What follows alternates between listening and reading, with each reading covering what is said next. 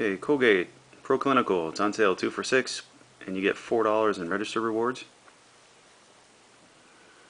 Body wash Gillette is on sale 3 for $10 plus you get $3 in register rewards.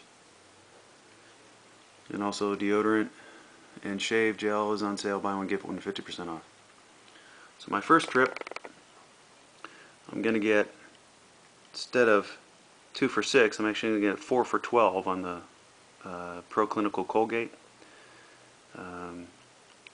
Plus I have 4 75-cent off coupons because I'm buying 4 products, which will give me $3 off. So instead of 4 for $12, it'll be 4 for $9, plus they'll give me $8 in register rewards. Body wash is 3 for $10. I have 3 $2 off coupons, so take $6 off, so then it's 3 for $4. Plus they'll give me $3 in register rewards. So for that first trip, I'll spend 13 bucks and I'll get 11 back in register rewards, which is like cash.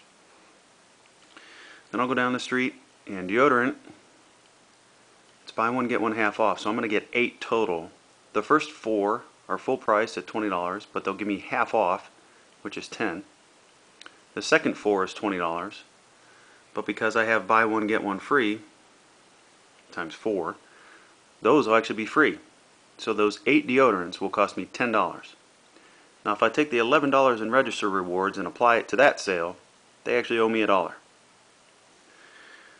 Shave gel is 2 for $4. I have 2 55-cent off coupons, so that'll be about 3 bucks for 2 shave gels.